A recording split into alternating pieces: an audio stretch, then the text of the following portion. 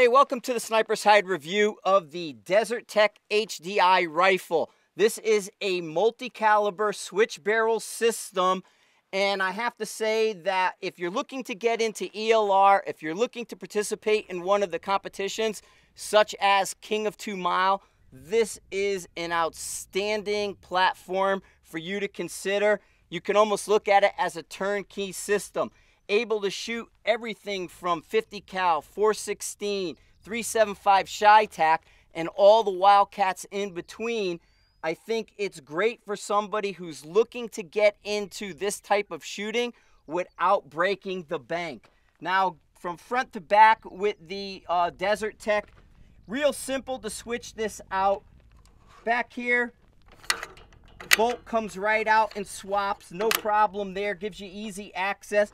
Has an adjustable cheek for guys that are looking for that. You can bring the cheek up and down. Then forward trigger. For a bullpup design, the trigger on this system is outstanding. One of the things you're going to have to do, flat rail, make sure you get a mount with enough elevation in it.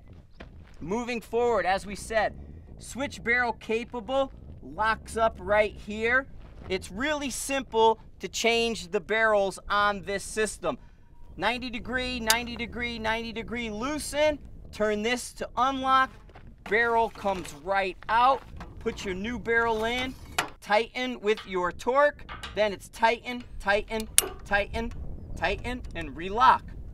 That's it. So you've now switched calibers and you can go, from any direction you want. With some of these competitions, certain calibers do better than others. King of 2 Mile, they ended up going to a 416 to help see the impacts. Well, you can go and work the various events, and all you need is a barrel and bolt. So it's a simple way to do that. Bullpup design, as I said, which I think shines in the HTi platform. Why? Because it allows you to have the longer barrels in a shorter platform, easier to transport, easier to maneuver. Puts the bipod up forward where we want it. We can even put something like a Revolution bipod to extend it out a little bit, or those bipod extenders that are out there, and you can have that really close to the muzzle. Going to help accuracy.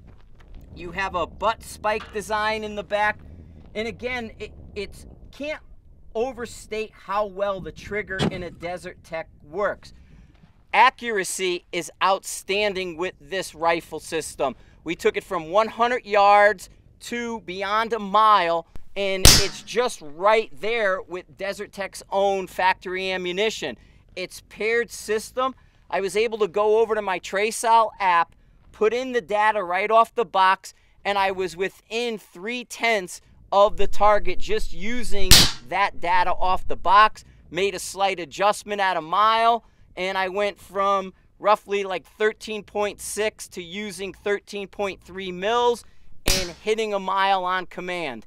Really easy, really great system to use here, and I highly recommend it. I'm a big fan of platform systems that punch above their weight class.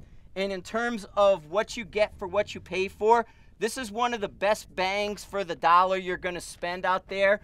It's truth in advertising with Desert Tech. They talk about repeatability. That repeatability is there. They talk about their accuracy. That accuracy is there. Your form and function, all there. So consider this Desert Tech system.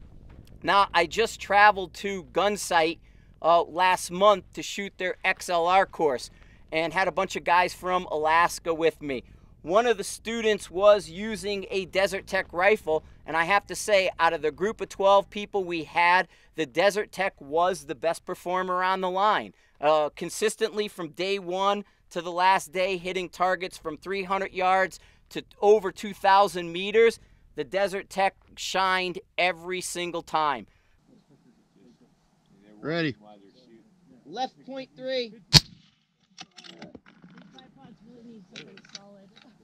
Left .6.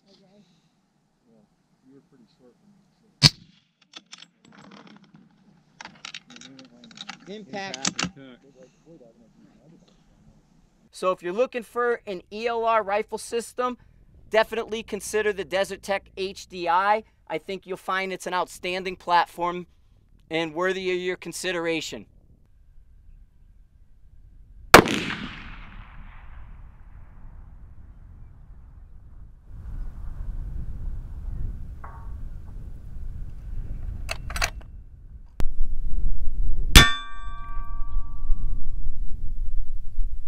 Thanks for watching. Thanks for being part of Sniper's Hide. Thanks for listening to the Everyday Sniper podcast. You guys are really pushing us over the top. Go down below and subscribe, or come on over to the Sniper's Hide forum and engage in the conversation going on there. You'll find a lot more detail at the Sniper's Hide website.